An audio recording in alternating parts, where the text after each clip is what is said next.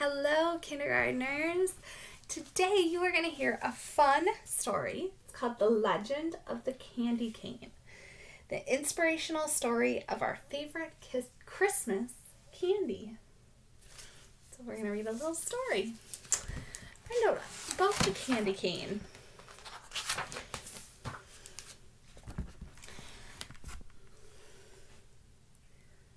One dreary evening in the depths of November, a stranger rode into town. He stopped his horse in front of a lonely storefront. The windows were boarded shut and the doorway was locked fast. But the man looked at it, smiled, and said, "It will do." All through the short gray days and the long dark nights of November, the man worked. The townspeople could hear the faint pam, pam, pam of his hammer and the snish, snish, snish of his saw. They could smell the sweet, clean scent of new lumber and the deep, oily smell of new paint. But no one knew who the man was or what he was doing.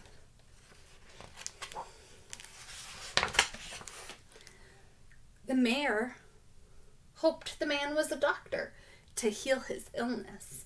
The young wives hoped he was a tailor to make beautiful dresses. The farmers hoped he was a trader to exchange their grain for goods. But the children had the strongest, deepest wish of all, a wish they did not tell their parents, a deep, quiet secret wish, a deep, quiet secret wish that none of them said out loud. No one spoke to the man. No one asked if he needed help. They just waited and watched and wondered and wished.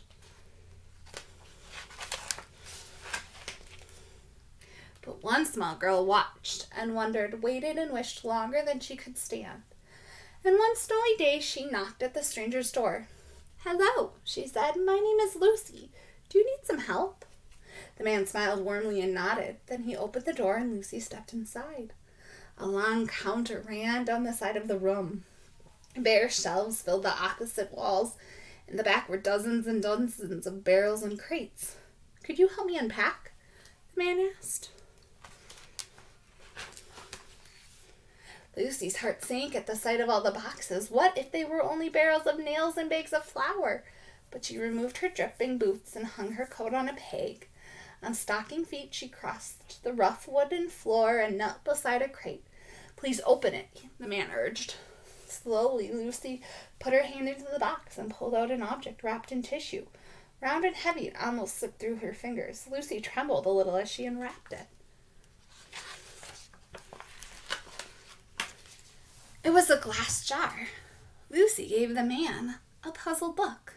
"Go on," his nod said. So she unpacked another glass jar and another until she was completely surrounded by jars of all shapes and sizes, tall and thin, round and squat, jars with lids and jars without. "Now," the man said, "for something to put inside." And he pulled over a huge crate stamped with a strange word. I can see the word down here. Confections. Do you know what that word is? Confections? It means like candy and sweet treats. As Lucy unpacked, her eyes lit up. It was candy, her favorite candy, gumdrops. "Try some," the man said. She popped one in her mouth. Now she could hardly unwrap fast enough. Peppermint sticks, taffy, lollipops, chewing gum, wide-eyed. She looked at the man. "We wished," Lucy said. "Yes, I know," the man said. "And here it is. Welcome to Sonneman's Candy Store. I am John Sonneman." Soon the small store was filled with candies gleaming in their glass jars. Raspberry suckers and tiny lemon drops, brightly colored jawbreakers and long tangles of licorice, pink and white peppermints for church, and butterscotch balls for company. Then in the very last package in the very last crate was a candy Lucy had never seen before. A red and white striped candy stick with a crook on the end. "What is this?" Lucy asked. "This," Mr. Sonneman explained, "is a candy cane. It is a very special Christmas candy." "Why?" Lucy asked. "Tell me," Mr. Sonneman said. "What letter does it look like?" Lucy took the candy and turned it in her hand. "J," she said. Yes, Mr. Sonneman smiled. J for Jesus, who was born on Christmas Day. Now turn it over. What does it remind you of? Lucy turned the candy in her hand. She peered down intently. I know, she said finally. It's like a shepherd's staff. Who were the first to find out about Jesus' birth? Mr. Sonneman asked. Shepherds in the fields, Lucy answered, watching over their flocks by night. But Mr. Sonneman, what are the stripes for? Lucy asked. The man's eyes grew sad. The prophet Isaiah said, by his stripes we are healed. Before he died on the cross, Jesus was whipped. He bled terribly. The red reminds us of his suffering and his blood. But then Mr. Sonneman continued, the candy is white as well. When we give our lives to Jesus, his blood washes away our sins, making us white and pure as snow. That, he said, is the story of the candy cane. Is it a secret? Lucy asked. Mr. Sonneman looked at her for a long moment. It's a story that needs to be told, he said. Will you help me share it? It was now the depths of December. The town was whipped around by blizzard winds. For days the sun hid itself, but every morning Mr. Sonneman and Lucy ventured out. They wore heavy woolen coats and bright hand-knit scarves, and in their stiff, mittened fingers they each held a bag. They went to every house in town. They traveled to every farm in the country. They knocked on every door in every home. They told the story they left, a small gift, and they gave an invitation. On the afternoon of Christmas Eve, the sun finally broke through the clouds, and Sonneman's candy store officially opened.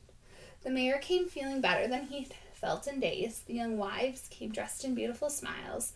The farmers came eager to trade grain for Christmas gifts. The children ran in dizzy circles.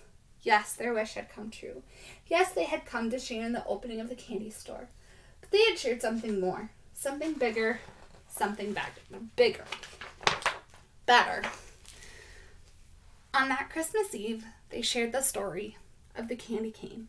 They told the miracle of Christ's birth, the misery of his death, and the mercy of his love.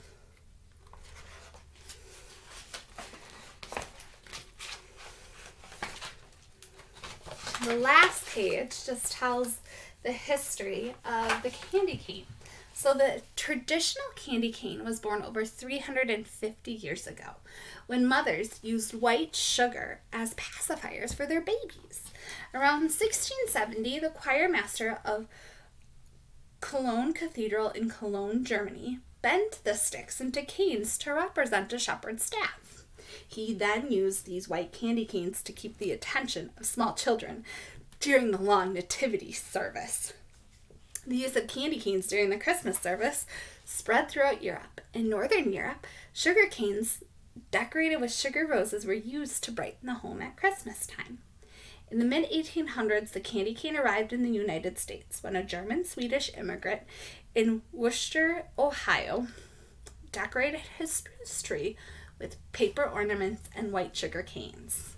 The red stripe was added to the candy cane at the turn of the century, when peppermint and wintergreen were added and became the traditional flavors for the candy cane. Some sources say that a candy maker in Indiana developed the candy canes as a witness of Christ's love. While we may never know the full history of the candy cane, we can share in the truth behind its symbol, the truth of Christ's birth and redemption, and the gift of his love. So you are going to make your own candy cane so you can tell other people the story of the meaning behind the candy cane. So here's my example. You have a little bow to put on it, and then this is the little kind of story about the candy cane and what it means. And then remember how we can turn it over and it's like the J for Jesus. Staff of the shepherd. We have the red and the white. So I'll send a picture of this so moms and dads can see it as well. Have fun making your candy cane.